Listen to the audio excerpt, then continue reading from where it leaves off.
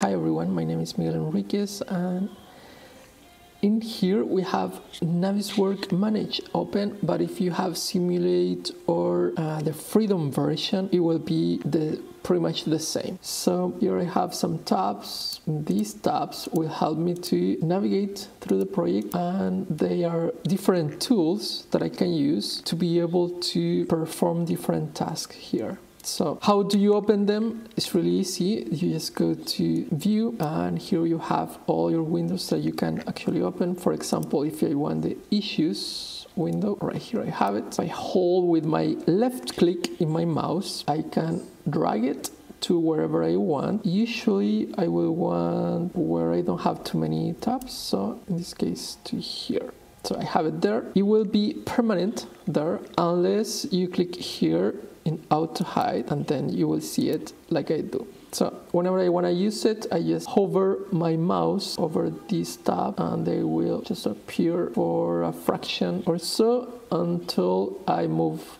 my mouse to another location. So let's see how we can bring some drawings to this Navisworks app. So we have pretty much two ways. The first way is to go to Home and Append. So that is what usually you would do. So for example, here we are going to bring a sample project. This is usually one of the ways it is loading. So we'll see, hopefully we don't lose too many frames. And here we have it. All right.